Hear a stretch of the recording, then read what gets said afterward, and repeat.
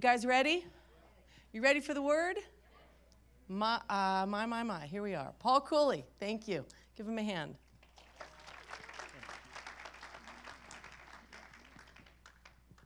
Thank you. Well, isn't God good? I didn't like that. Isn't God good? That was better. Good job. If you would, turn to 1 Samuel chapter 30. We're going to read chapter 30, 1 Samuel. And just to give you a little background, this is talking about David has been out fighting with his mighty men, and now they are coming back. They were sent back, back basically to where their families were at this time. Starting in verse 1. And it came to pass when David and his men had come to Ziklag on the third day, and the Amalekites had invaded the south of Ziklag, and smitten Ziklag, and burned it with fire, and had taken the women captive, and therein they slew not any, either great or small, but carried them away, and went on their way. So David and his men came to the city, and behold, it was burned with fire, and their wives and their sons and their daughters were taken captives. Then David and the people that were there with him lifted up their voice and wept until they had no more power to weep. So get this, like, they're out doing what they're supposed to be doing. They're fighting, they're doing their thing. They come home, and now their wives, their sons, their daughters have been kidnapped. And if you take a minute and put yourself in their shoes, that's not a fun feeling. That's a nightmare right there. That's horrible stuff. And I find it kind of interesting that they wept so hard they could not weep anymore. I mean, that's some hard weeping going on. That's not just shedding a tear and getting mad and let's go kick some butt. I mean, these guys, this kind of like leveled them.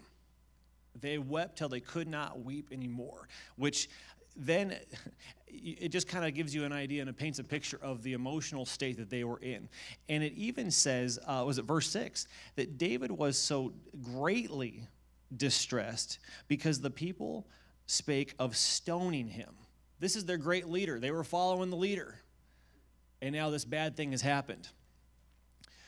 If you put yourself in David's shoes, you are the leader. You're in charge of a great army. You're doing what the Lord's told you to do. You come back, and now this great, horrible thing has happened. And now your friends are saying, maybe we should kill him.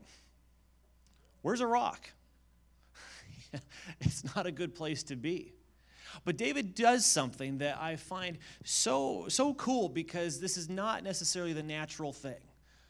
If I was in this situation, if you were in this situation, we might have a whole bunch of different types of emotions, and we might find ourselves handling this in different ways.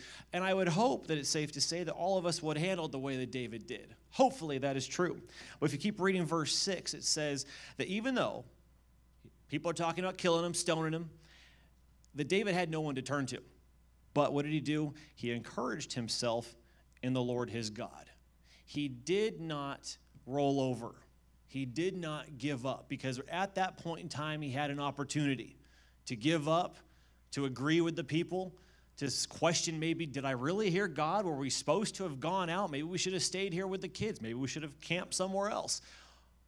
There's a whole bunch of things that he could have been going through his mind that could have wiped him out completely and ruined the rest of his life. But he didn't. He encouraged himself in the Lord, and then he inquired of the Lord. He said, God, what do you want us to do?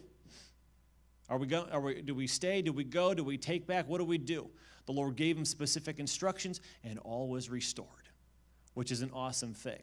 And oddly enough, I'm not so much bringing this to you to say you should encourage yourself in the Lord, although you should, but that's actually not the main point. The main point, and the reason why this has been brought up to me, because I started thinking about guys in the Bible that just did not give up. They had something about them that no matter what was thrown at them, they would not turn their back on God. They would not give up. They would not question God. They just would keep going. And this, I think, is a prime example because it shows you what a real man of God and a real woman of God does is they say, no, I might not have anybody to turn to right now. Everyone might hate my guts, but I will encourage myself in the Lord. I am not giving up. There was something, I think it was 2 weeks ago, word of the Lord was brought by Gary, and I want to read it to you because it hit me hard, but I think in a good way. And I'm sure it hit different people different ways. But this is what the Lord spoke a couple weeks ago.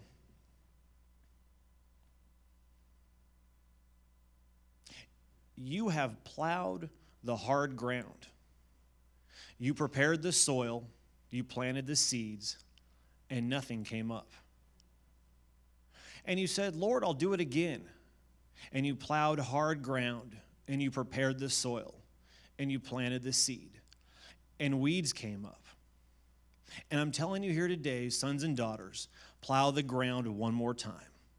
Prepare the ground, plant the seed, and I will give you a harvest that far exceeds your expectations. You have served me well, and I am so pleased with you. I am a God of abundance, and I am not a God of lack. It is my great desire to bless you with abundance. I, your sovereign God, has spoken. There's a lot that can be taken from that.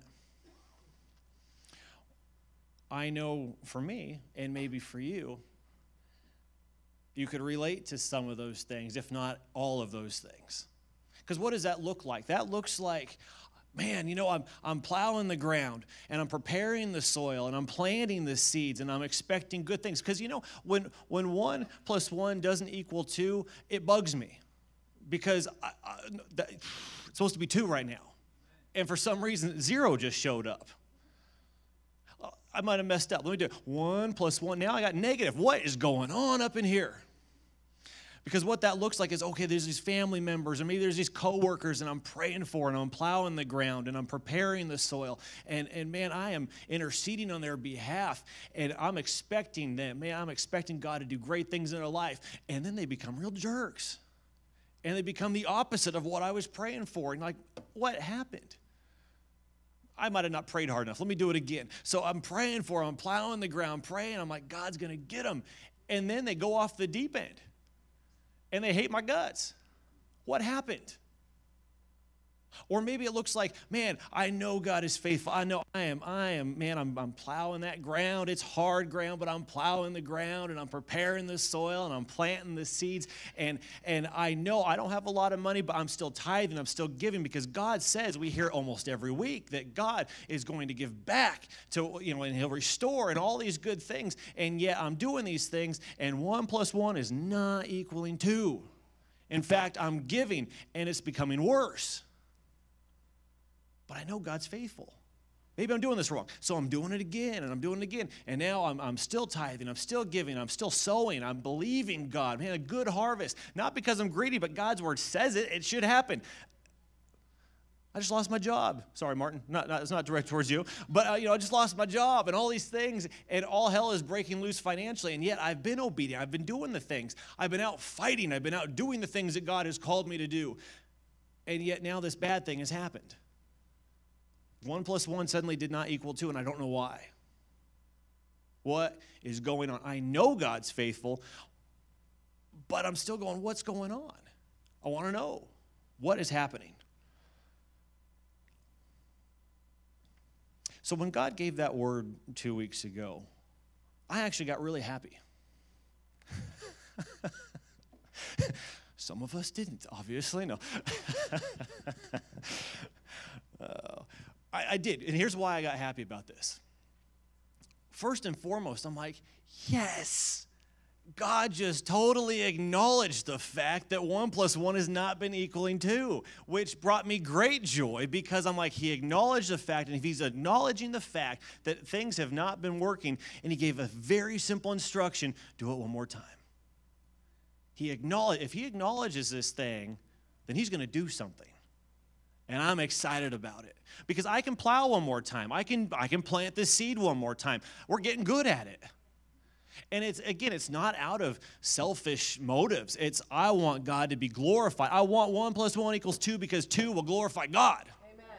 That is what I want. So it's not a thing to where, oh man, I got this one more time, and this is just getting discouraging because every time I'm doing this, every time I've done this, it does not work. And when something does not work, it's time to do something else. It's easy to justify that, isn't it? Real easy. Because I'm not stupid. If this isn't equaling out, they got to do it something different. But God's saying, no, it doesn't matter what it looks like. You have an opportunity. You can give up. You can say it doesn't work. You can go on the sideline there. Or you can say, I'm not giving up. I'm encouraging myself in the Lord. Despite what it looks like, despite what I feel, God is faithful. And that is the final answer. God is faithful. And because God has said, He's spoken a thing, then I'm not giving up. We almost got to come to a point where we got some determination, we got some grit, we got some Holy Ghost grit going on, saying, I don't care, devil, whatever you throw at me. I was thinking, a couple weeks ago when Sandy did the couples thing, and we're all kind of crowded in here, and it was like the 3-week thing. There might be some challenges for the next 3 weeks. I'm thinking 3 weeks, that's nothing. We can totally handle 3 weeks. That's a walk in the park because we're not giving up. We know where we stand. We're not giving up.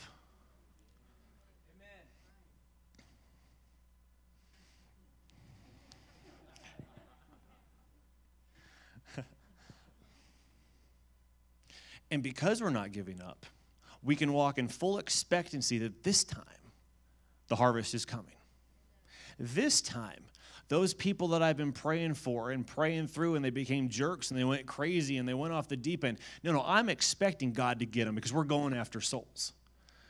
And the financial stuff, I'm expecting that too because that is a part of this. I hate to tell you, but if you got an issue with money, you're going to have issues in ministry because you need money to run a ministry. This is not free. Newsflash, it's not free. You need stuff. I can't, if the harvest doesn't come in that was promised, and I'm supposed to maybe put this guy up in a hotel for the next 6 months, I can't do that, can I, if I don't have that harvest? I can't go and feed that homeless guy. Sorry, I'm broke as you. It doesn't work. That's not giving God glory. It just sucks, actually.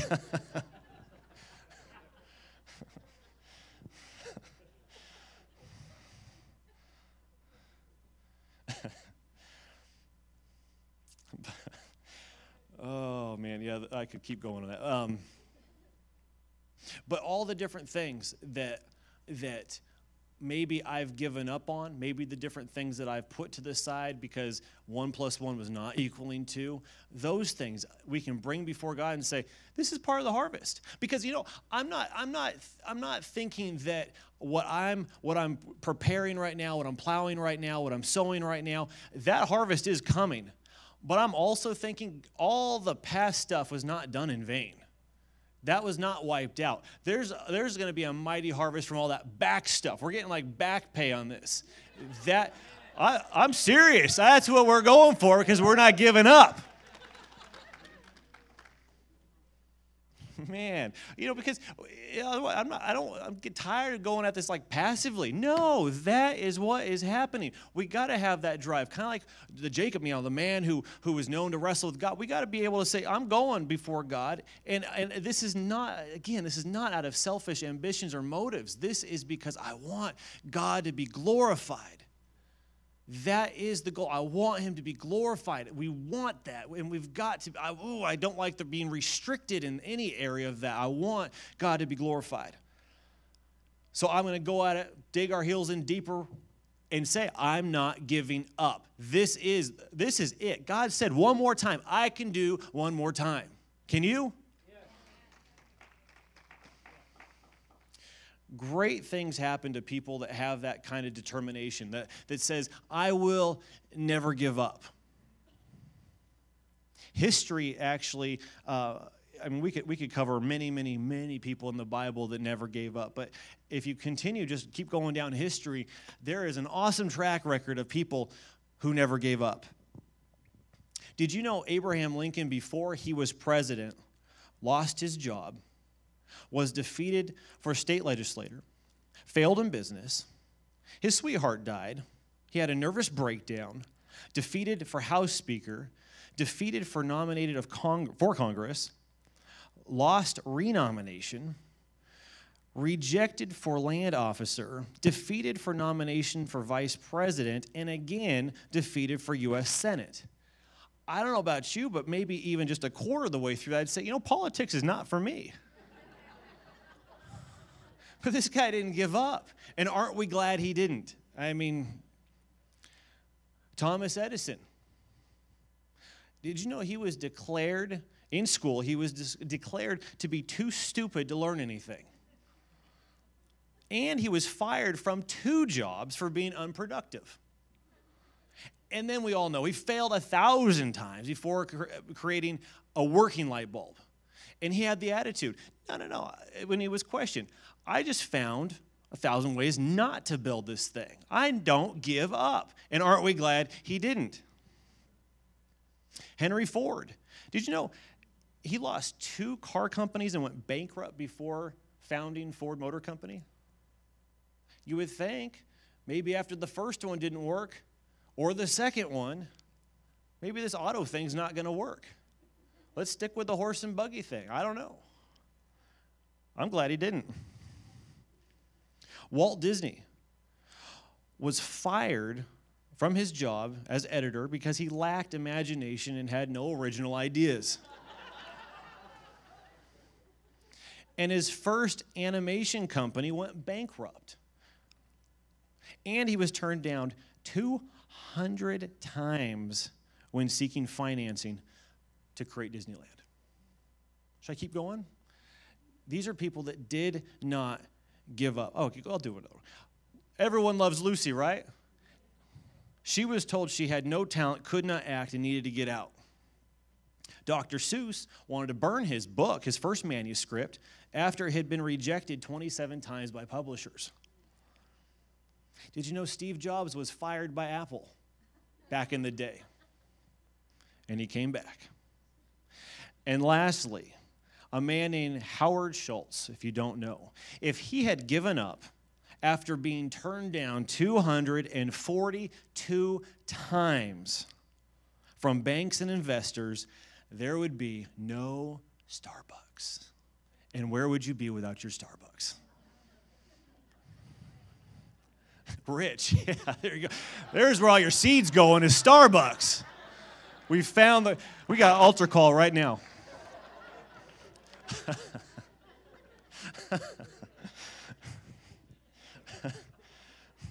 We can go home now, I think. That's good.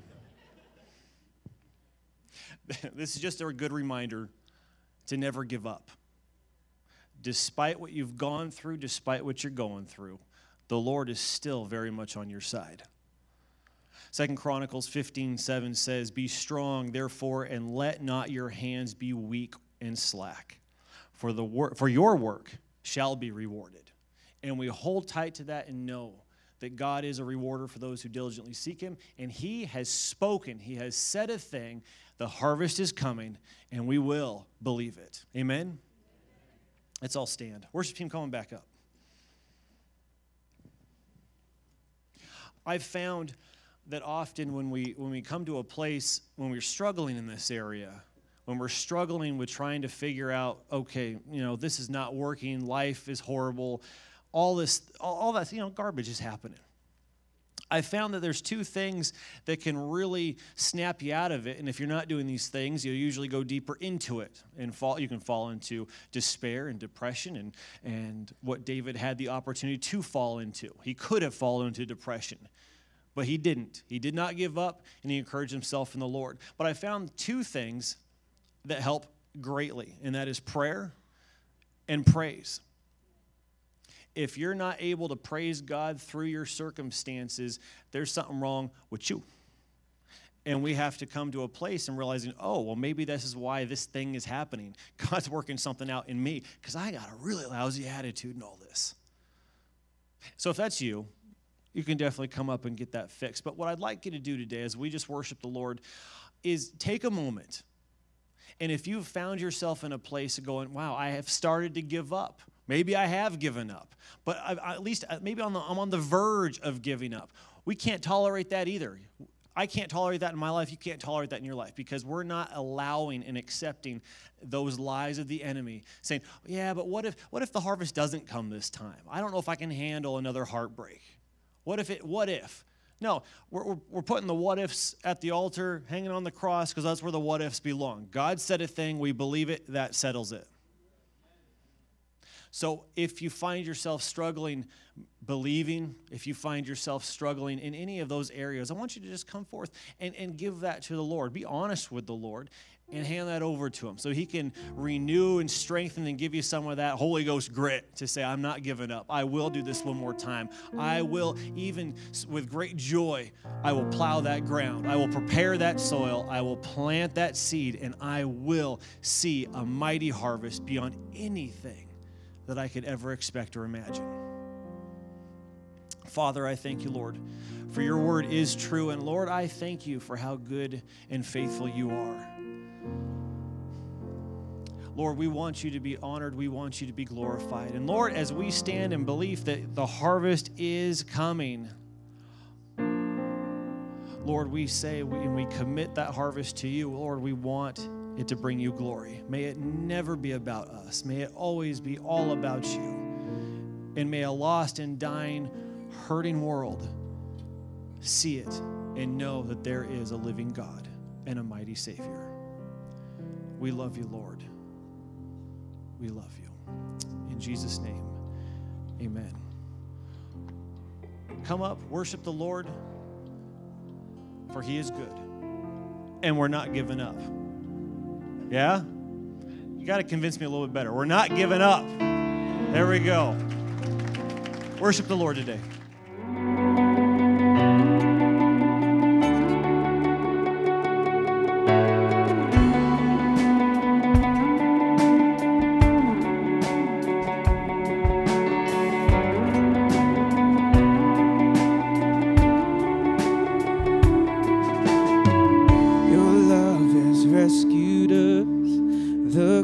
Delivered all our hearts from fear. Our hope is here. You came to make a way. Jesus, you came to raise the dead to life. Our song will rise. Oh, great and mighty King, you reign in majesty. Before your throne we sing, holy, holy, oh great and mighty King, for all eternity we bow with heaven and sing, holy, holy.